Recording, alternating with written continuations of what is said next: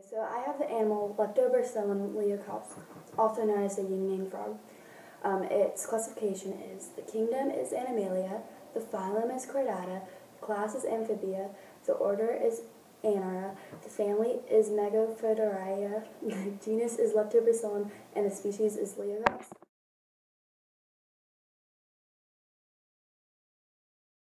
Other organisms with the same genus as Leptobrachium leucops are Leptobrachium gummies, Leptobrachium hasseleti, Leptobrachium smithii. The yin-yang frog lives in the temperate deciduous forest biome in southern Vietnam. The yin-yang frog is often found in wet evergreen forest in southern Vietnam. So wet evergreen forest is generally tropical or subtropical evergreen trees in a moist forest floor, characterized by a low-level cloud cover, usually at the canopy level. They often have an abundance of mosses. The physical characteristics of yin-yang frog is they have webbed feet so they can walk on land and swim in water. They have unique eyes. Their eyes are half white and then they're half black. They have brown skin. They have stripes on their legs, and they have long legs so they can jump farther.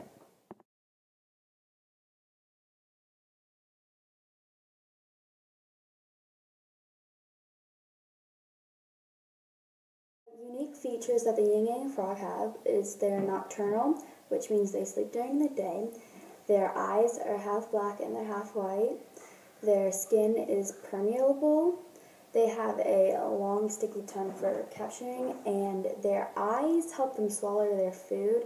So when they eat their food, they close their eyes, and then their eyes drop down through their throat and help them swallow their food. Some adaptations that the yin-yang frog has, it's cold-blooded, so their body changes with the temperature outside. They breathe with gills and lungs. The shape of their body is streamlined, and it has a slim body with no neck and a broad head, which allows it to propel itself through water more easily. And it has brown camouflage skin, which helps them stay away from the diet of the yin-yang frog is that it eats flies, mosquitoes, moths, dragonflies, and snakes. And yin-yang frogs are carnivore.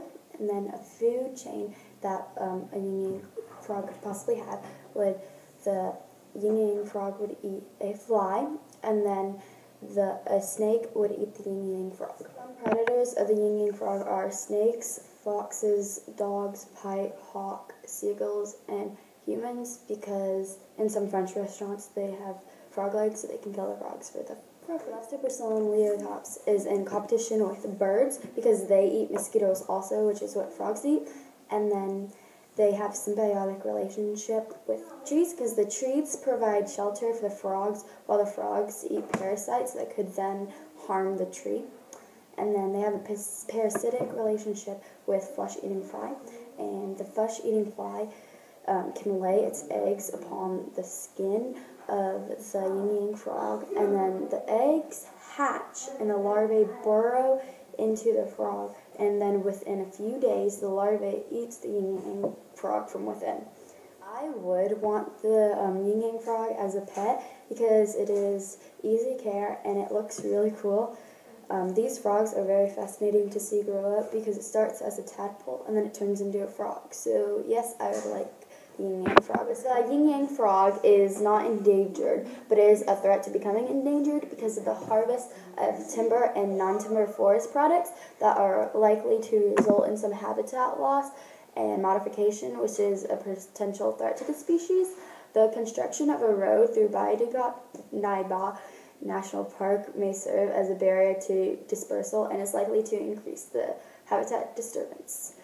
And it's unsure what the future holds for the yin-yang frog due to limited research since 2011, and the species, the yin-yang frog, is listed as vulnerable, and should further research show a continued increase in relation to logging and habitat disturbance, it is likely the species may be listed as endangered.